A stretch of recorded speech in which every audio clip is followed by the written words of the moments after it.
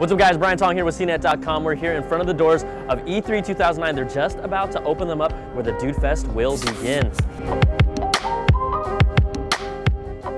What's up guys, Brian Tong here at E3 2009 where the lights, the booths, and all the babes are back here. We have over 40,000 attendees. There's two massive halls with all the games you can think of. And let's just get to some of the announcements. Nintendo kind of put their stamp with everything Mario coming this year. Let's check it.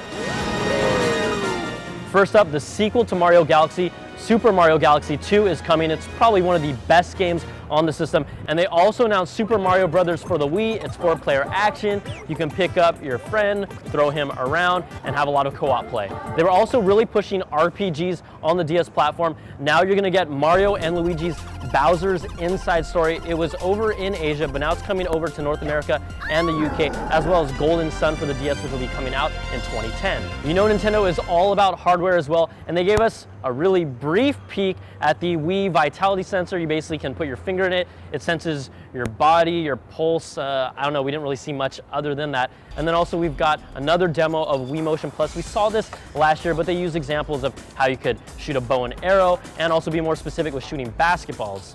Another upgrade to Nintendo's line is Wii Fit Plus. You can now be your own personal trainer to customize your workouts, as well as there's 10 mini games. One included bouncing your butt against a bunch of balloons. Nintendo also wanted to showcase that they do have hardcore titles, so they showed off Sega's The Conduit. It's a first-person shooter. They also announced Resident Evil: The Dark Side Chronicles will also be coming, as well as a little preview of Dead Space Extraction. Now the big announcement that sent a few chills up my spine was the announcement of Metroid Other M. It's set to release out in 2010, but the big thing about this is Metroid is coming to the Wii, and it's a game that everyone will want to get their little hands on.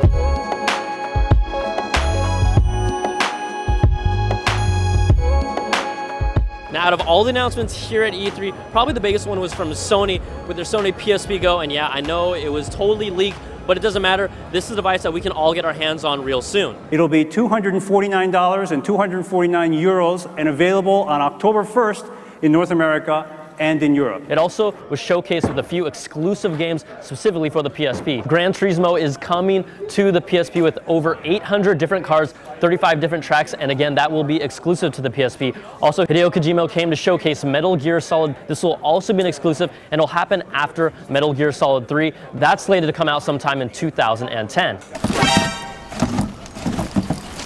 Probably the biggest noise that everyone was waiting for was God of War 3. They showed gameplay, it kept us suspended, and there was a lot of blood and guts and all the good stuff you'd expect. And another big coup, there's been a battle of who gets Final Fantasy. Sony showcased a preview of Final Fantasy 14. It'll be online and exclusive to the PS3.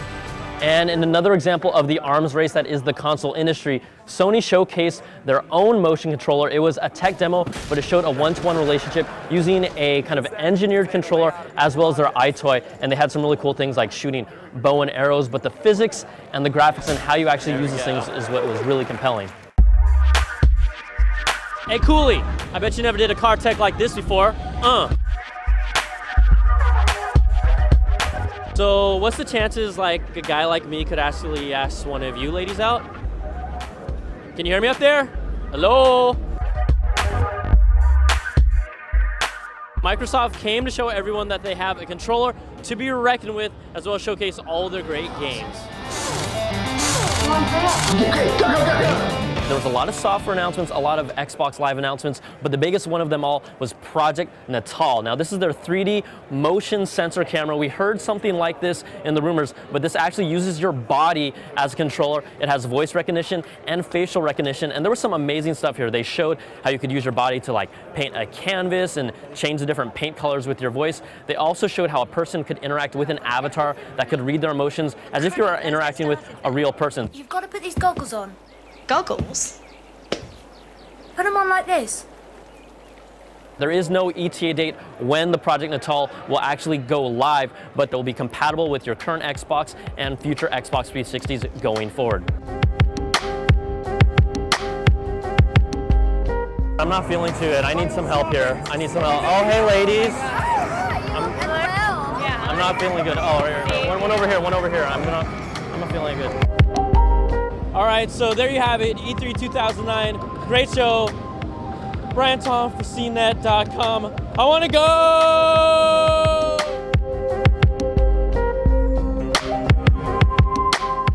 Hi, I'm Molly Wood, host of The Buzz Report, the show about the tech news that everybody's talking about. See it every Friday in high def at CNET.com/BuzzReport.